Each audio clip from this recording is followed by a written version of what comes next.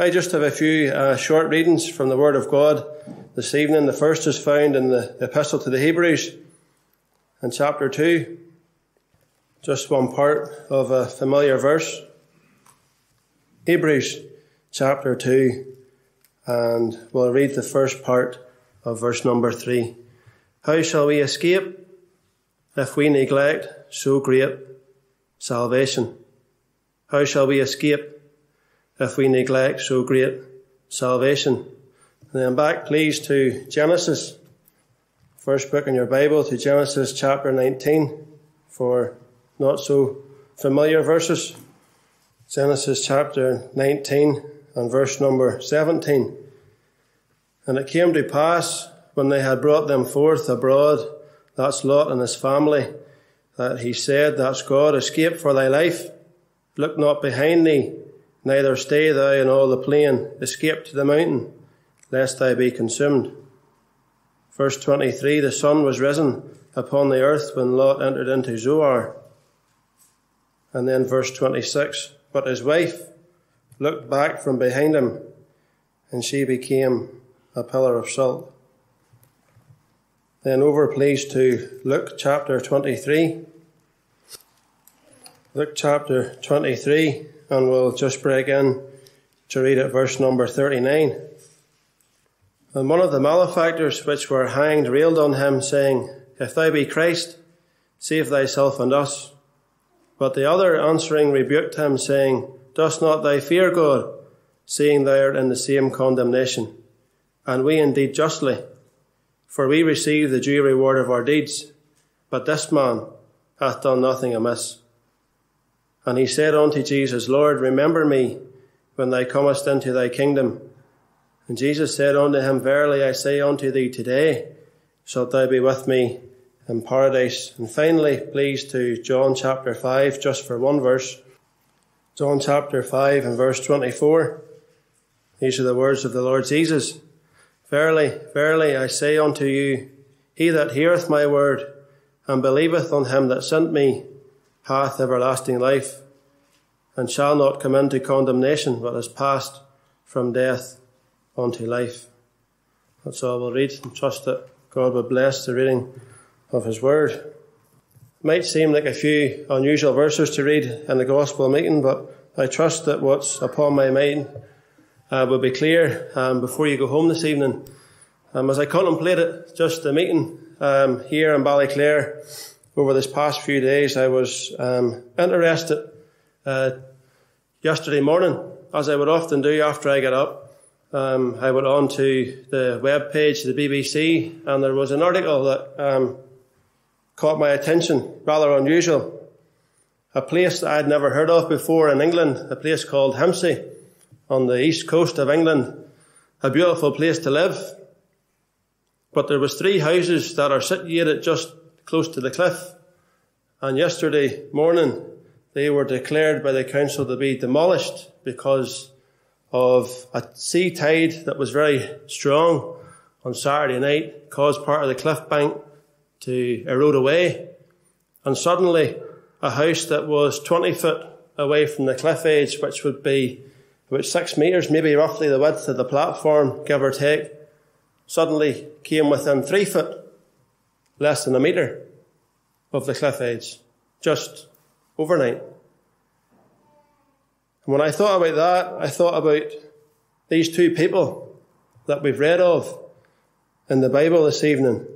One perhaps quite familiar to us, the thief upon the cross, and the other person, Lot's wife, in Genesis chapter 19. You see, those 3 homes, or the people that lived in those homes, they went just from one moment of time of being in a place of relative safety to a place of danger, just in a moment of time.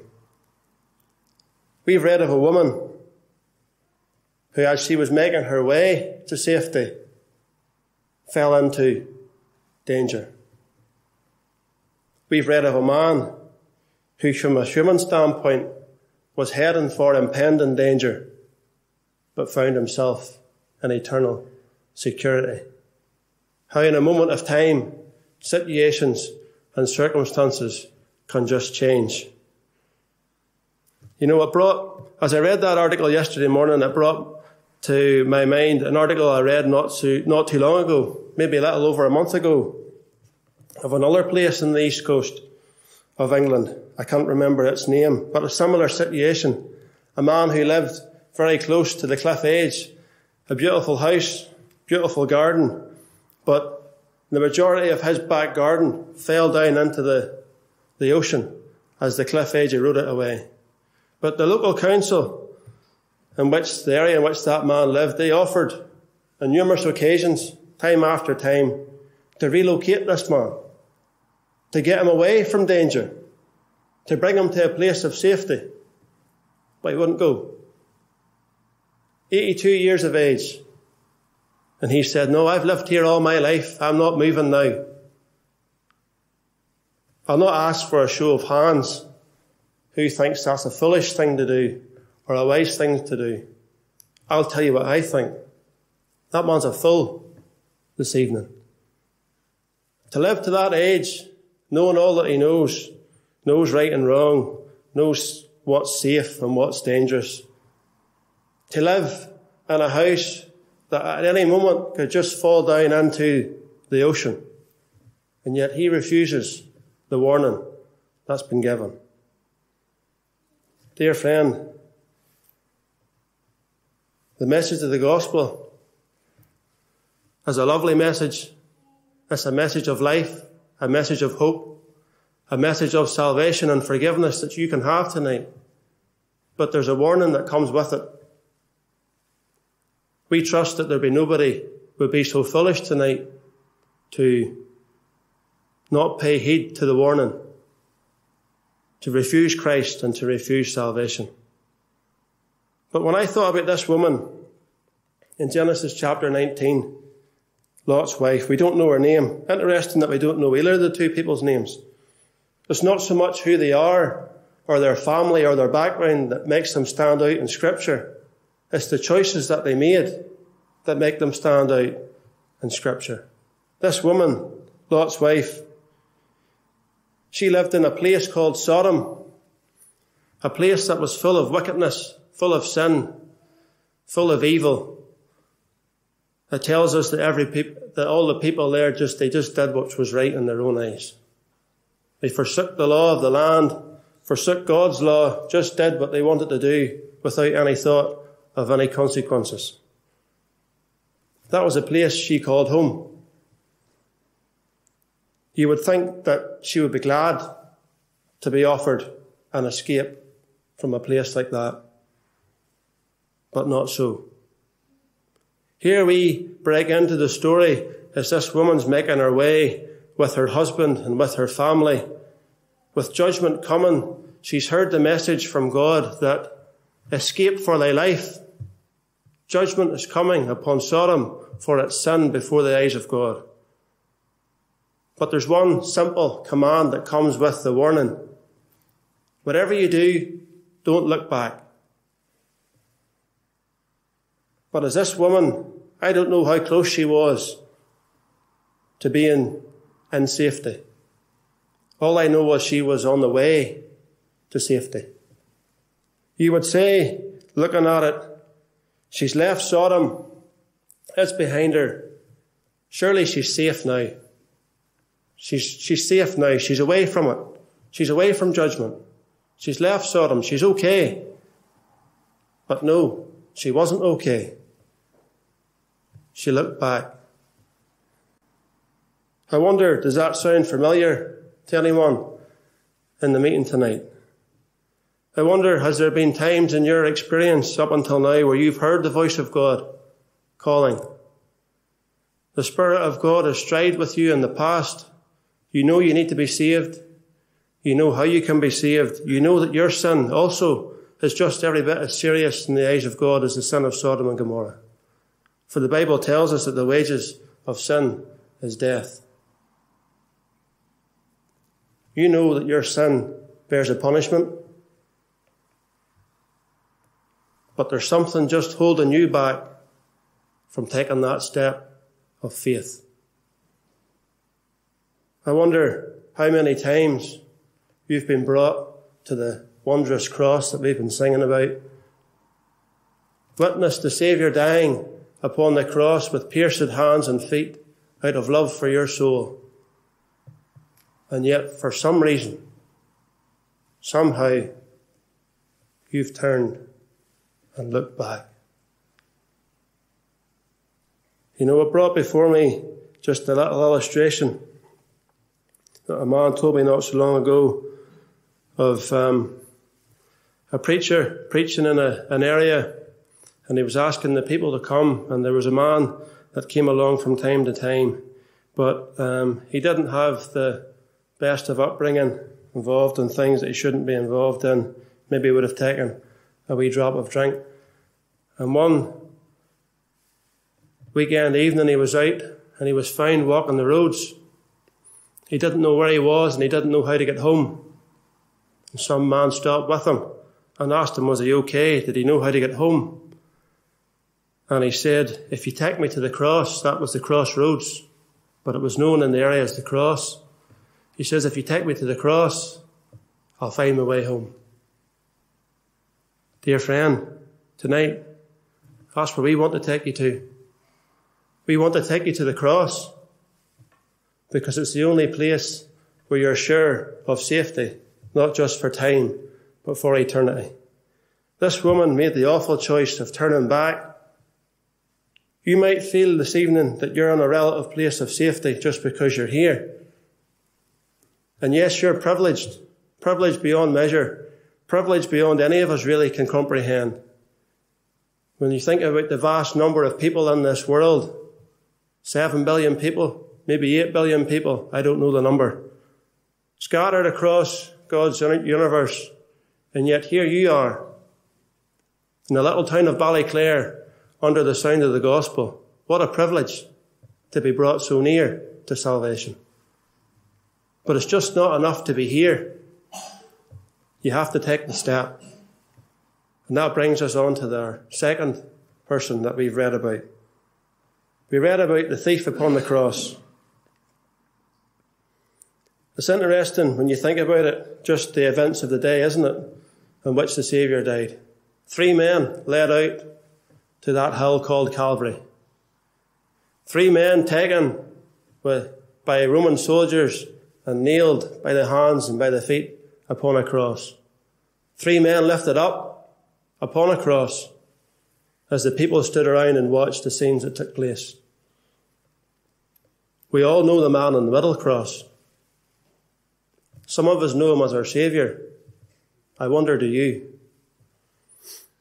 We know that he hung upon that cross not because of any crimes that he had committed, but we know that it was out of love that he left his Father's side, came into this world, allowed those men to take his hands and take his feet and drive those Roman spikes through.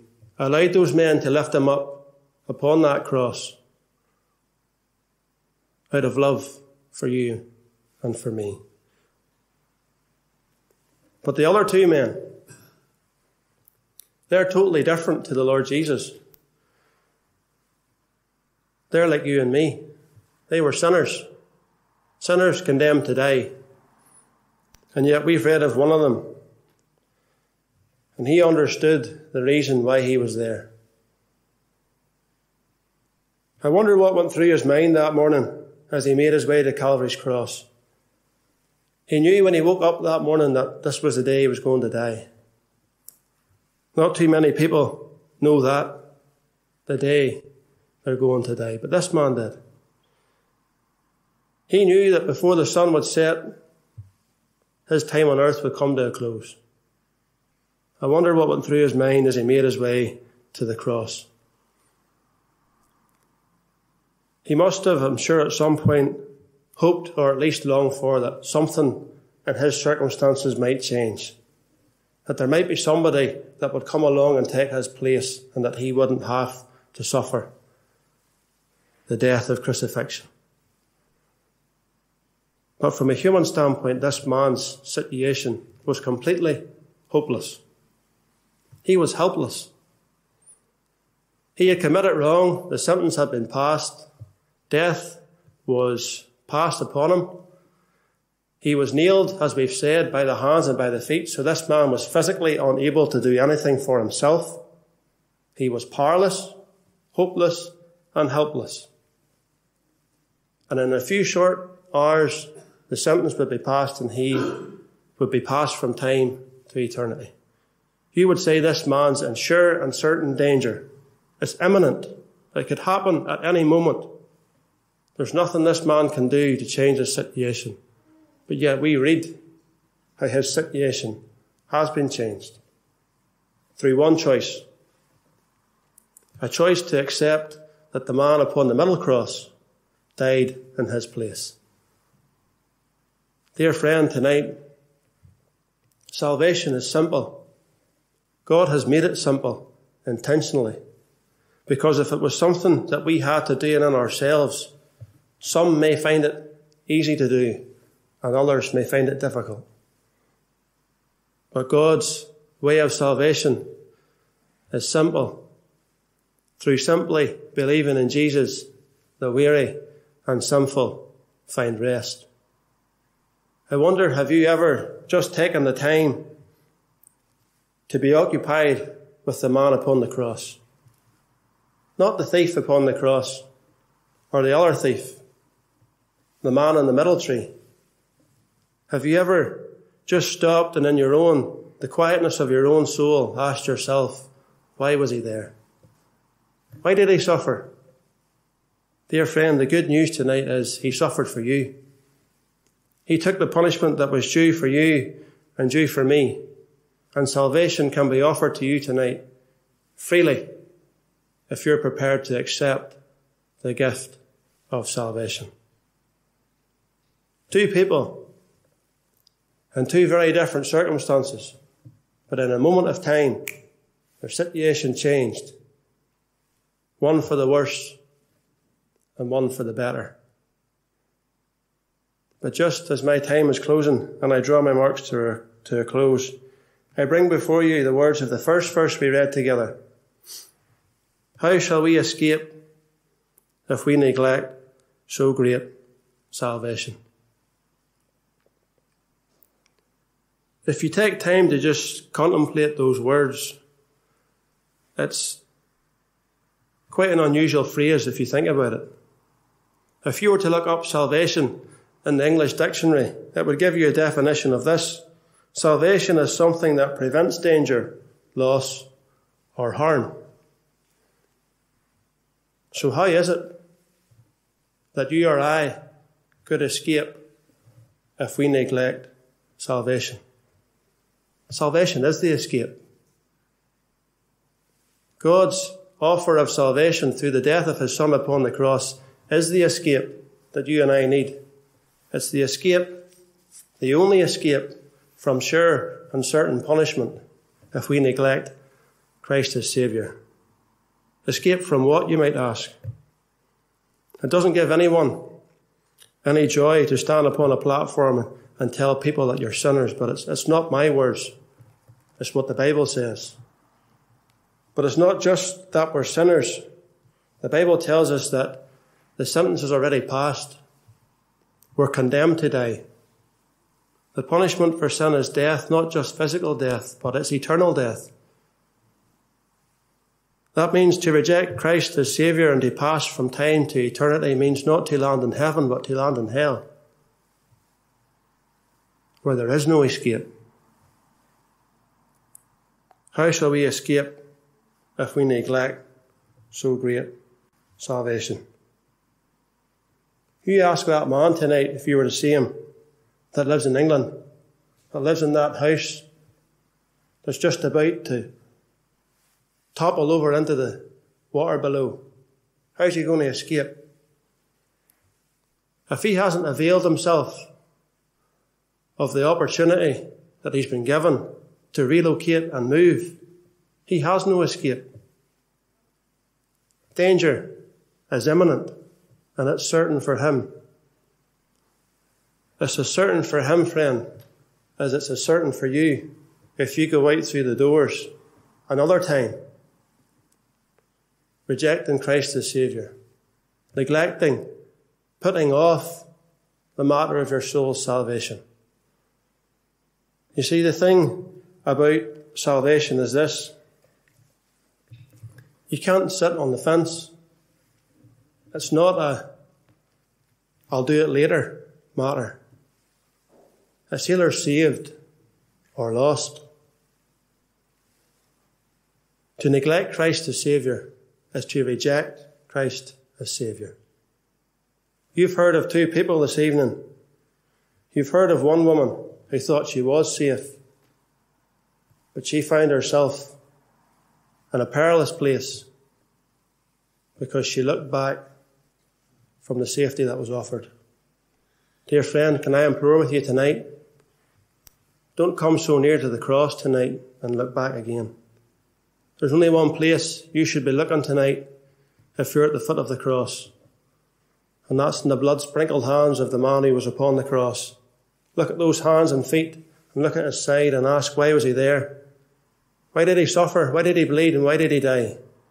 And accept that it was for you, and you can be like the other man, the man who was in danger, just as you and I are, with wrath upon us, abiding upon us, while we remain in our sin. But trust Christ and be saved tonight. Go home rejoicing, being able to sing about the wondrous cross, knowing that the Saviour that died for you, and you can be saved. Shall we pray? Our God and Father, we bow into thy presence another time together at the close of our gospel meeting. We give thee thanks once again for the Lord Jesus and for the finished work of Calvary's cross. We thank thee, Father, that there is salvation vast, full and free for all tonight that would come to the cross and accept Christ as Saviour. We thank thee, Father, that even upon the cross thou wert able to save one who came seeking for salvation. And yet so it is, Lord, 2,000 years later, after the cross, that the offer of salvation still goes forth so freely and so fully to all who would come. And so we would pray, Father, that there wouldn't be any in the meeting this evening that would be so careless, that would be so foolish to neglect so great salvation, but that they would go in for it tonight, make it a matter of priority, not to let this day draw to a close before they know Christ as Saviour and to know their sins forgiven.